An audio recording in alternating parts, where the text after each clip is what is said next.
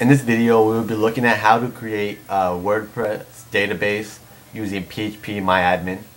The first thing you need to do is get into phpMyAdmin. You should log into your hosting control panel, and there should be an icon somewhere, and it should say phpMyAdmin. Now once you get in there, we need to create a new database first. You want to make sure you remember this name. So now what we need to do is create the name. In this case, when you log in, this should be the first thing you see. And under create new database, choose your name. In this case, we're going to do WPDB. Now click create, and you should see database WPDB has been created.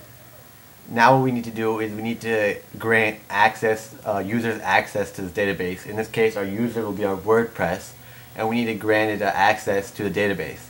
So click up here on the home button to take you back. And now we're going to click on privileges, add new user. Just like the database, you want to make a username and remember it. We're going to be doing the WP user. For your host, you do local. For the password, you can make your own, but it's highly recommended that you let them generate one and then you just remember what it is. So in this case, we're going to generate one.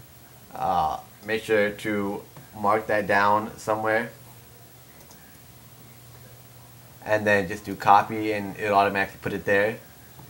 For the global privileges, check all, and then at the very bottom there's a button and you just click go.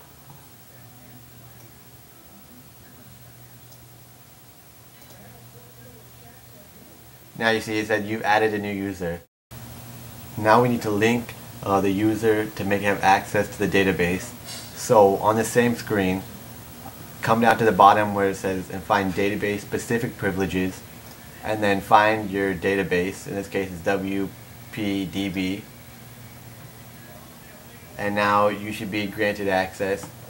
Check all and then click go.